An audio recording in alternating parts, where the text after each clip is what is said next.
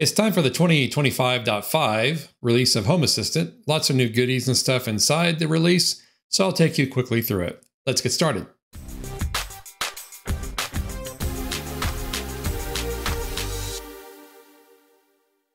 Before I jump into the internals of what's new in this release of Home Assistant, let me talk about a milestone that the Home Assistant team has reached, and that's 2 million active installations of Home Assistant worldwide. Now, they're going to celebrate that with a community day on Saturday, May the 24th, 2025.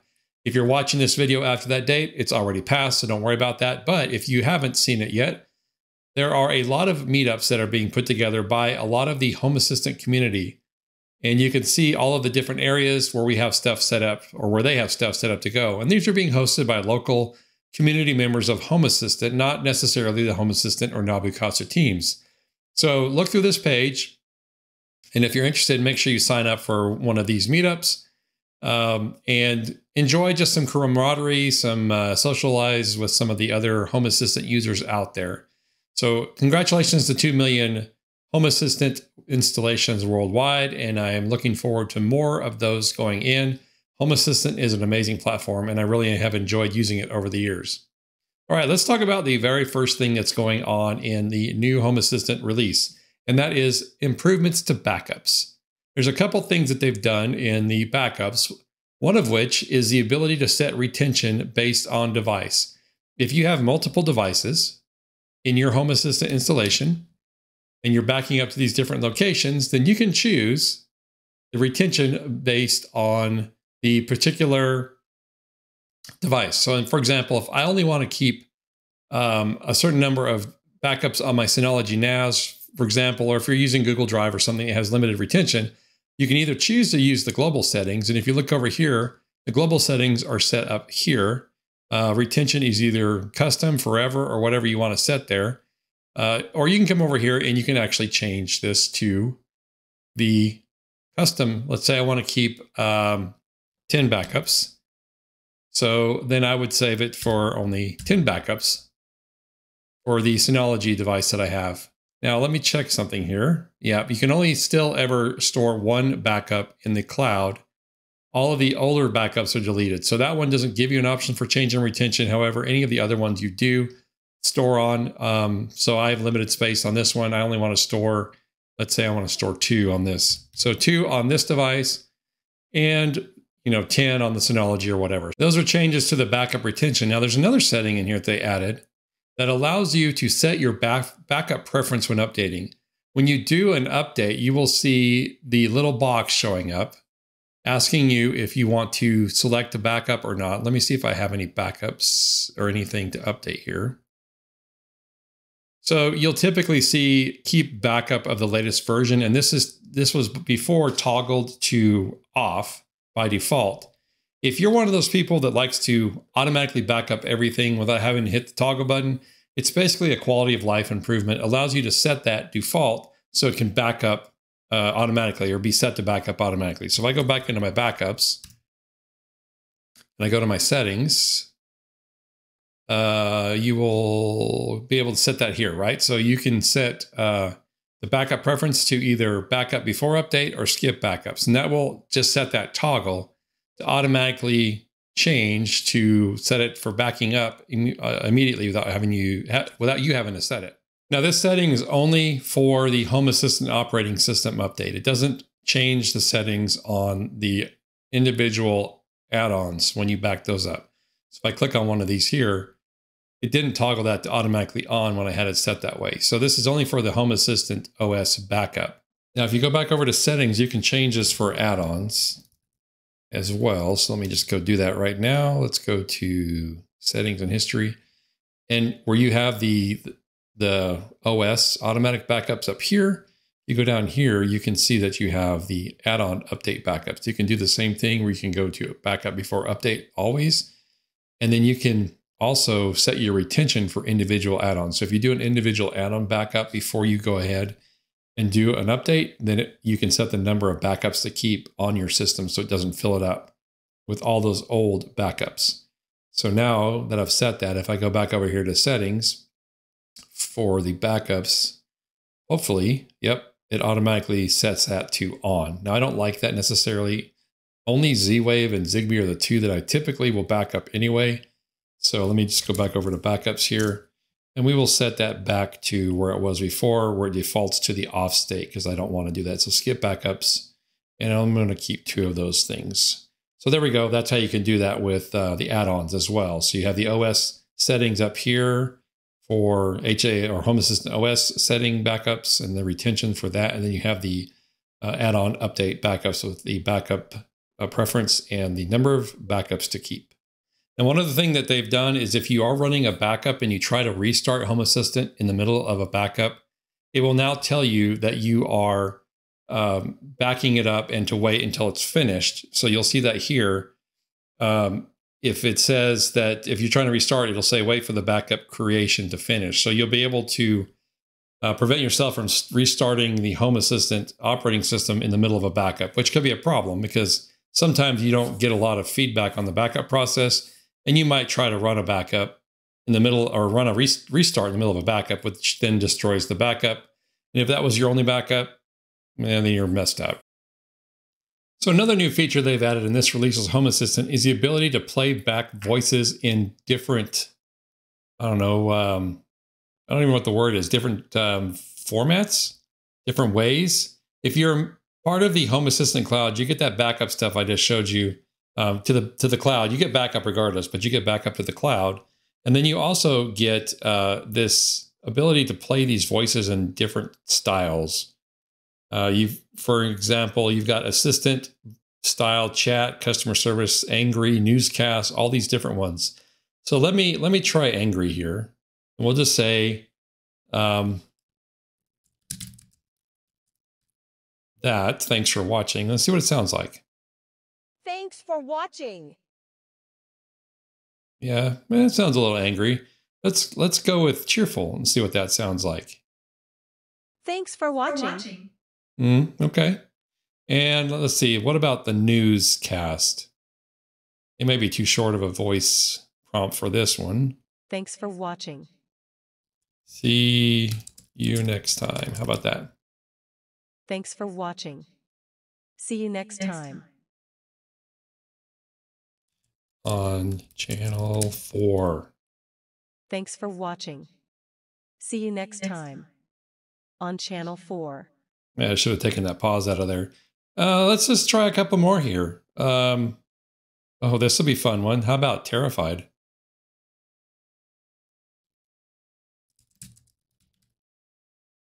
I'm so scared. That's pretty good. It actually sounds pretty good.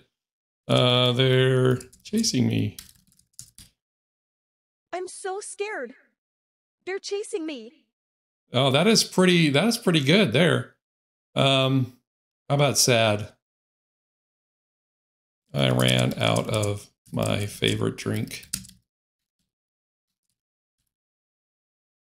I ran out of my favorite drink. Oh, well. Anyway, so you could play around with this all you want to and just, how about whispering? I don't know if that works. And just have fun with it. Be quiet in the library. Be quiet in the library. Okay.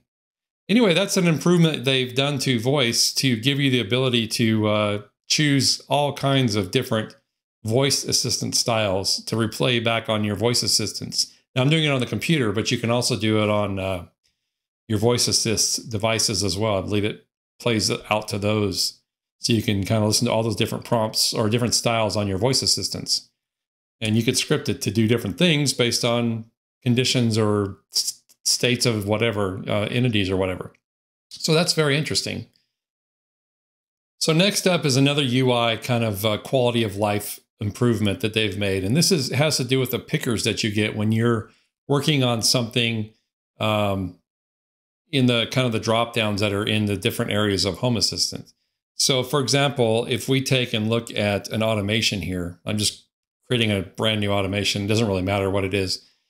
In the automation, if I want to change something or do something when the state or entity, let me say that again. When I want to call it, let me say it a third time. when I want to change something based on a state or an attribute, and I'm looking for a specific entity, let's say I'm looking for a light, but I can't remember exactly what the light name is. I do know where it is. I want to trigger the light in the kitchen, right? So if I go and put light, and I probably don't have a kitchen light. Yeah, I do. Here we go.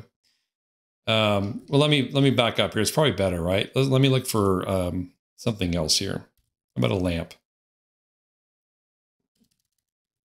If I'm looking for a lamp and I'm not sure which lamp it is, but I know where it is, like this one here in the master bedroom or main bedroom, I now have this little dialogue at the bottom that gives me another clue as to which one this is. The goal is that eventually they will go through, and you probably heard that little noise. Eventually you'll be able to just choose a light or a switch or something. And I might have 10,000 switches, but I'm going to be able to tell you where that particular switch is because it gives me this little bit of extra context down at the bottom of the screen. And they talk about it in their blog here, probably better than I just did. But essentially, they are improving the context provided with the entity pickers in the UI. It's a drop-down. And when you select an entity, for example, a card, automation, or script, the picker shows you the device name and area name as well. So I have in the bedroom the device name. So I could just say, in this case, just say temperature. And then all of this stuff, you'd have all the different rooms that the temperature would be in. So let's see if I actually have a temperature. That's actually a pretty good example because I do have a lot of temperature devices. They're all over the place. I can never quite remember which one it is. So if I have an area specified like garage, this is the garage temperature, the Xiaomi. I'm going to get flamed for that one. These don't have areas. You can see why an area assignment is important. This does tell me it's a dining room temperature. However, in the future, if you set an area and you only have one device in that area for temperature, for example, if you set the area properly in your Home Assistant configuration, a lot of other stuff benefits from that. I'm learning that areas are super important. Not something I really cared about early on in my Home Assistant days, but much more so now. So if you set an area and it's called temperature, and then you say dining temperature, or in this case, garage, and this is the temperature in the garage, I don't really care what the device is. This is my temperature sensor in the garage. And so they've added an ability to filter down into that and see a little bit better context on the things you're selecting and make it easier for you to find what you're looking for. And I'll tell you why that's important. If I haven't already explained it enough, if I look at my entities list here, I just have a gazillion entities in here. And, you know, finding something out of this, I don't even know how many are in here, 3,087 entities or entity pieces or parts, that's pretty hard. Having the ability to look at that context when you're choosing an entity and know where it is and what it is very, very helpful. So that's a nice step forward in the UI design that they have added to this release of Home Assistant. So next up, we have some improvements to Z-Wave. Let me just talk through what they've posted in the blog post because I don't have a good way to display this. I don't have anything to add right now in terms of devices. So let's just talk through it. There's some new enhancements. Apparently, they're working on a Z-Wave antenna, which I didn't know about. It says not so secret, but somebody must know about it because apparently it's not so secret. So in this release, they're improving the whole setup process for new Z-Wave devices.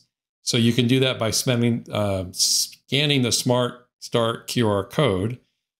And that works natively in your mobile companion app. So if you have the iOS app or the Android app, you can do that. In addition to that, added devices are immediately visible in Home Assistant, even if the device is not powered on yet. Once you turn it on or it gets rebooted, it automatically gets added to your Z-Wave network. That's interesting. So you can take something out of the box, scan the QR code on it, get it added in Home Assistant, and then when you're ready to turn it on, boom, turn it on and it adds itself in. That'll be an interesting exercise once I have something else to add to that. The other thing they've done is the addition of Z-Wave long-range support. If you've been doing Z-Wave at all, you know that Z-Wave LR has been out for a little bit of time now, and now it's being added to Home Assistant. Long range is what it says. It allows your devices to transmit and receive over a longer distance, which means they can go directly back to the Z-Wave hub rather than going over the mesh network. Whether that's more reliable or not just depends on your environment, whether or not you have interference. You might be able to connect to something long range for a few times and then it fails because something gets in the way and interferes. Sometimes mesh networks are better. But what they've given you the ability to do in adding the device is either to go direct long range. So you're going to have a direct connection to Home Assistant without going through the mesh network. And by the way, Z-Wave is a mesh network. You have always powered on devices. Typically, they will form a network of devices so that everything kind of talks together. If you don't want to use that and you want to go directly to something that's always you think is going to be stable, for example, if you have something outside of your mailbox for a sensor or something like that, you want to connect directly to it instead of trying to back way through the mesh network, then you can do that.